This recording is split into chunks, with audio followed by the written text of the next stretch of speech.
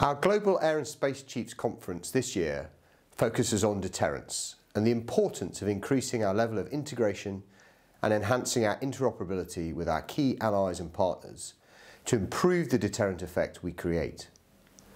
When we consider the multiple and multiplying threats facing us, air and space power have a unique role to play in deterring aggression.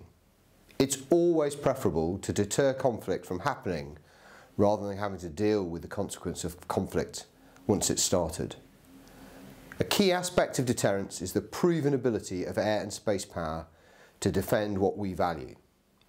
Ultimately though, we must be prepared to defeat those who choose to use aggression against us, wherever they are and whenever they try to harm us. For our air forces, that means we need to be ready to fly and fight. To be most effective, air and space power needs to be integrated with the other three operational domains: land, sea and cyberspace. Multi-domain operations executed effectively will allow us to overwhelm and outmaneuver our adversaries. By doing this alongside our allies, we will enhance our credibility, capability and capacity. This is why events such as our Global Air and Space Chiefs Conference are so important.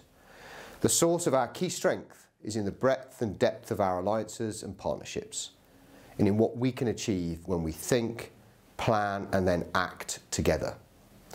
I look forward to seeing you at our conference next week.